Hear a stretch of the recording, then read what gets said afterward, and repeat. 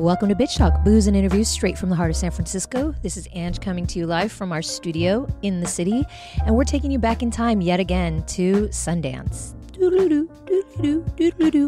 This time we're talking to the beautiful cast and crew from The Boy Who Harnessed the Wind, which is streaming now on Netflix. Aaron and I are joined by John Wildman with the festival Daily Buzz, and we are interviewing Chiwetel Ejiofor, who is the director and talent, William Kamkwamba, who's the author and subject of the book that the film is adapted from, Aissa Maigai, who's talent, and Maxwell Simba, who is also talent. He plays a young William Kamkwamba. And this is such a beautiful, inspirational film. So enjoy the interview, and I'll see you on the other side.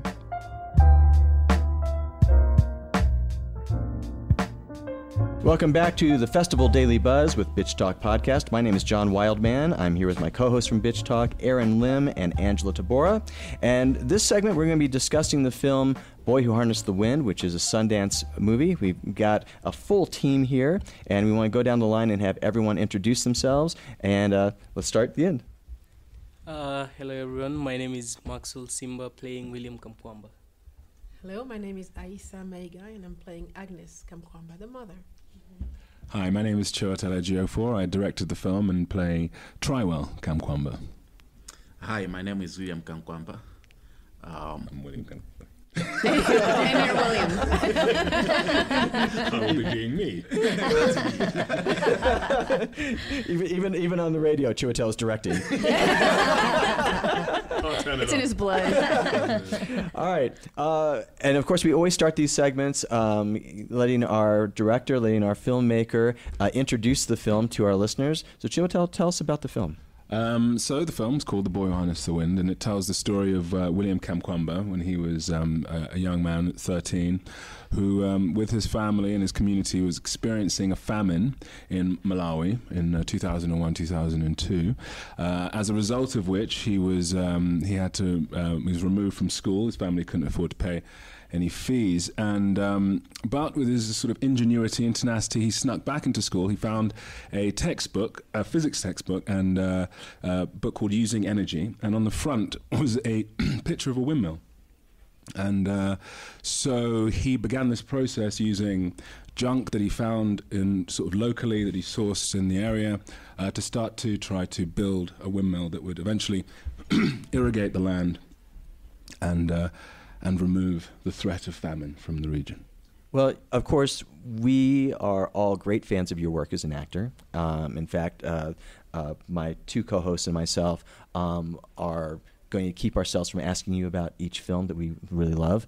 But what I want to hear about why you chose this as a film to direct.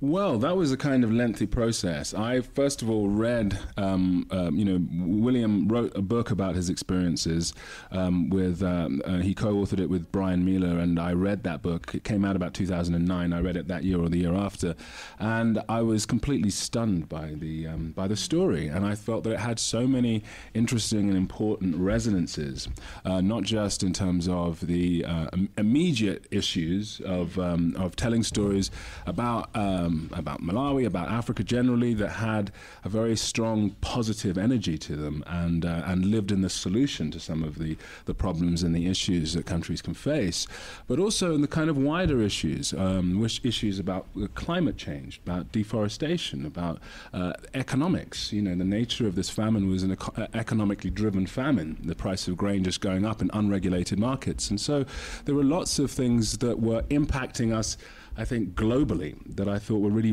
resonant and important points to kind of make. And so I started to adapt the book on that basis. And then through that process, which took quite a long time, I was so kind of inside the material. I went and visited Malawi on a number of occasions. That's where I met William, for the first time, and he took me around the village and Wimbe and wider region of Kasungu, and and just over that process, it became clear that I was kind of so inside the material that it made sense to not hand this over to somebody else to direct, but to direct it myself. And William, when you have someone take on a project like this that is yours, a lot of trust There's a lot of trust there. And can you talk about that relationship and, you know, and how it progressed with you and Chiwetel?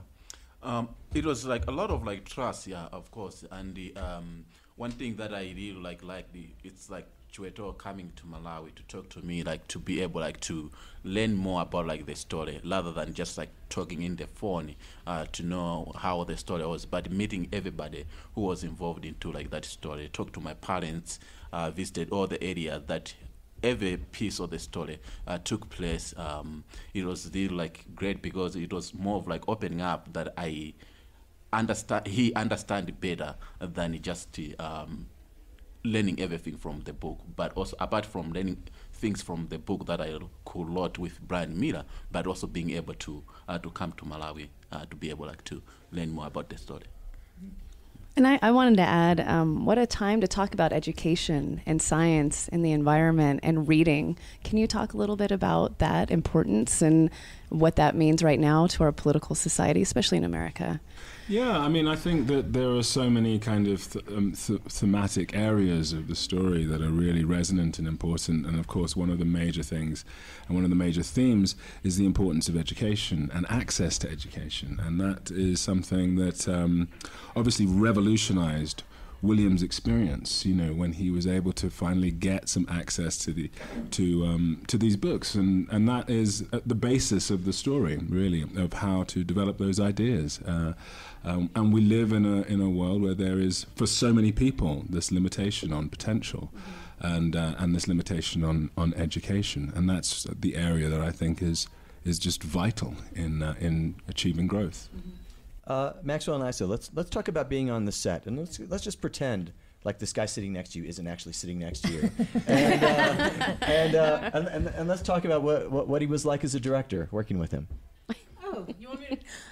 Yeah. Throw So you in his lap. Maxwell is pointing. Maxwell wants you to lead off. I'd say that Chiwetel is a machine. He wakes up at 4 a.m., he goes to the gym, then he spends the whole day directing the movie, directing the actors, being an actor, and at night, because the editor was with us, he was editing the movie until maybe 1 a.m., and so on, every day.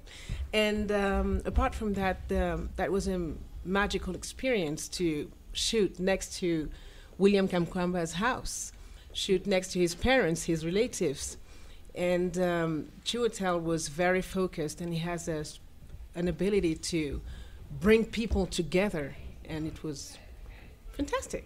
Okay, Maxwell, Isa bought you some time. So I would say working with Chiwetel was really amazing for me. First, because he's an amazing actor. And adding also to that is that other than being my father in the film and my director, he was also a friend outside set. And what I really loved about working with him was that he knew what he wanted and he knew how to get to what he wanted. So he was very precise on what he was going for. And that for me got me thinking that I really need to nail it, because if he knows what he's going for, then I got to get him there. Okay, got a little extra pressure there. Chiwetel, how was it working with yourself? Best director I ever worked with. Absolutely amazing. I thought finally.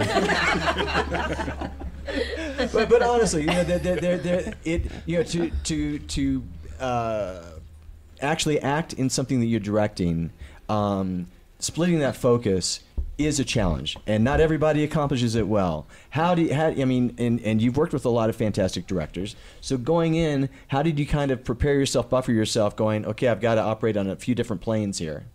Yeah, I mean, it is a tricky thing to kind of balance. There's no doubt about that. But I think that the first thing and the only thing you can do is really surround yourself with people that you really trust and that you really rely on, that can really help you and guide you through the experience. You know, I spent a long time developing the film with Andrea Calderwood and Gail Egan, and Andrea, as a producer, was both, was out there the whole time and was a major support system for me, as I would try things and do things and reference things with her and judge them. I didn't really want to have anybody who would specifically inform me about my performance or something, but to be able to sort of talk about it in broad terms and to see if scenes were working and how to influence scenes and how to change them, directions to push them in, and then having Valerio Bonelli, our editor out there as well, and Dick Pope, a fantastic cinematographer, amazing cinematographer, really just started to create an environment, and then to work with terrific actors, where you feel that you can try things and you can explore, and there's a bit of safety there, So I think that's the kind of key to it, is to feel secure. And you get that security through the people that you're collaborating with.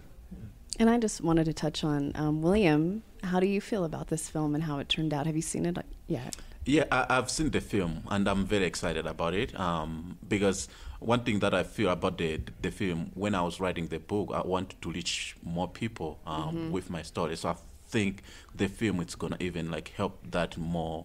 That goal of reaching to as many people as possible. The people that didn't have a chance to read the book, they can be able to see the movie and they can be inspired, or they can learn a lot from the movie, from what I did. The one star that's not here today is the dog. Can we talk about the dog a little bit?